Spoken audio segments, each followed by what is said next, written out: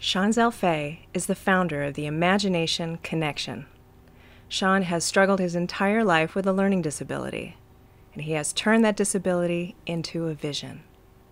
My vision for something greater than myself started when I was 9 years old, when a police officer was removing me from my home and gently asked, "Do you want a better life?"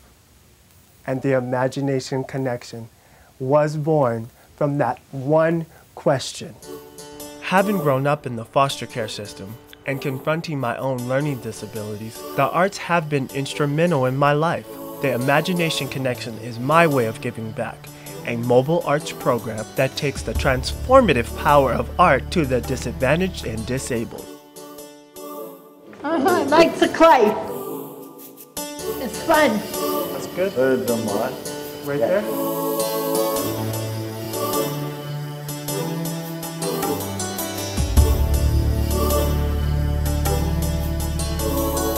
I am making a jaguar, my favorite animal.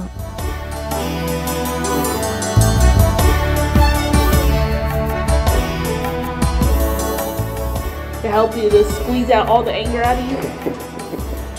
One of the clients at the Imagination Connection said, "Art's great, I used to have dark thoughts, and when I do art, I don't have dark thoughts anymore."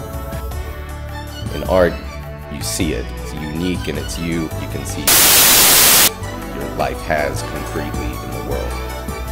If you use art as a tool to connect to what each individual has in them, regardless of their different abilities, you will find something in there that you didn't even realize.